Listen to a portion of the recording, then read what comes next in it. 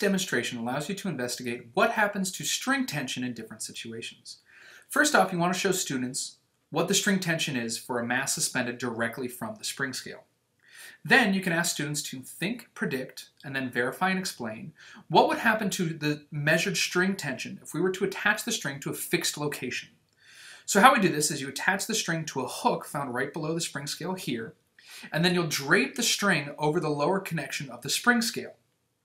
You then gently let it go, and you get a new reading for tension. Now you want to make sure that the mass is actually suspended and not touching the ground.